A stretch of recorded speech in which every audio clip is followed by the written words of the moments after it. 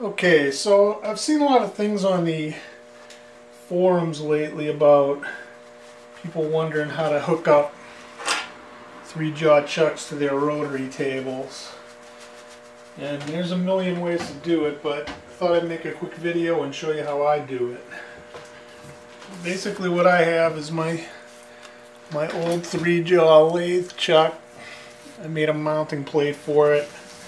Used countersunk bolts to mount the chuck to the plate, and there's a hole right through it.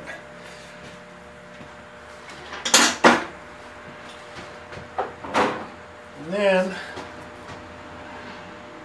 made this arbor, which is Morse taper 3 to a straight shank, and in the end of it I have a center hole, center drilled. Made this as precise as I could on my lathe. Turned it real carefully. So the way I mount mine is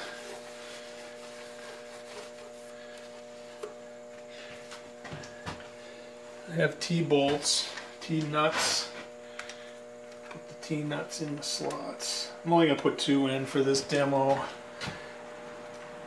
Take the chuck, clean it off, put it up on the thing there.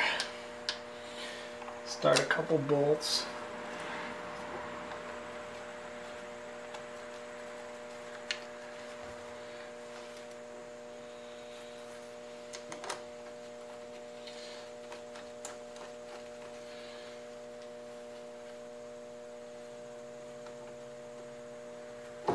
Oop.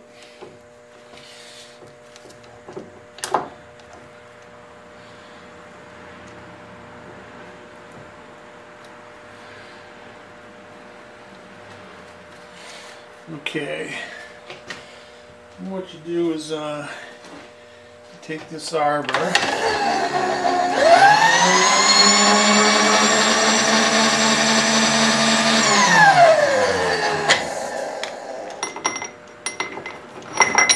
stick it down into the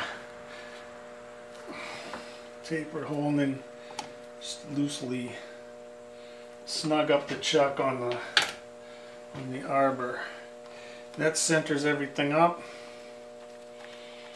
and you can just tighten up the T-bolts.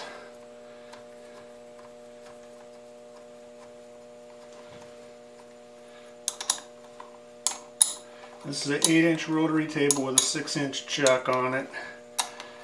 It was the old chuck to my lathe before I got my 6-jaw.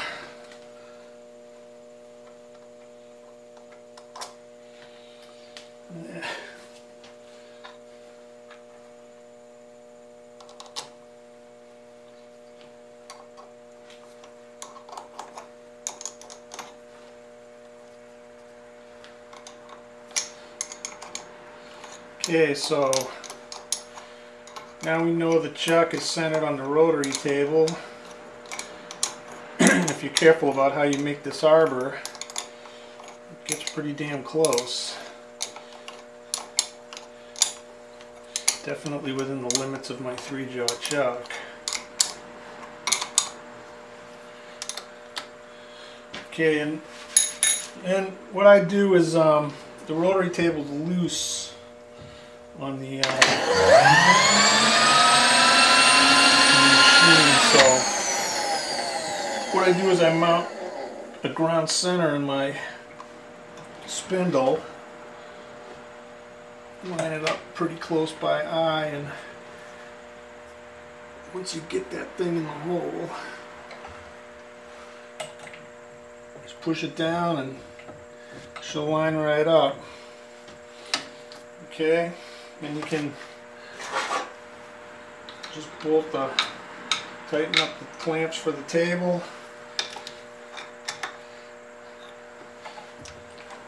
And there you go. Take the arbor out.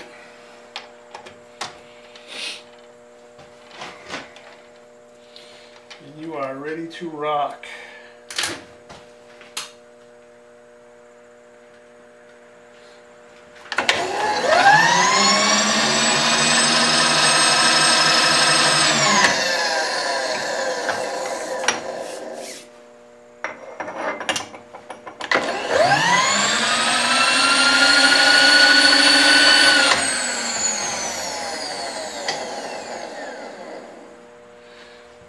Yep, and that's how I do it. I'm sure there are a lot of different ways, but it works good for me. And all I did to make this thing is I took one of these Phase 2 sleeves. I think this was an MT1 to an MT3, and bored it out on the lathe, and turned this bar out of stainless. Pressed it in. I put, I think, about a 3/1000 press fit on this. I also turned the end up here so this would fit into a 1/2-inch collet. This also comes in handy if you mount the rotary table sideways. You want to line it up with the tailstock for the rotary table.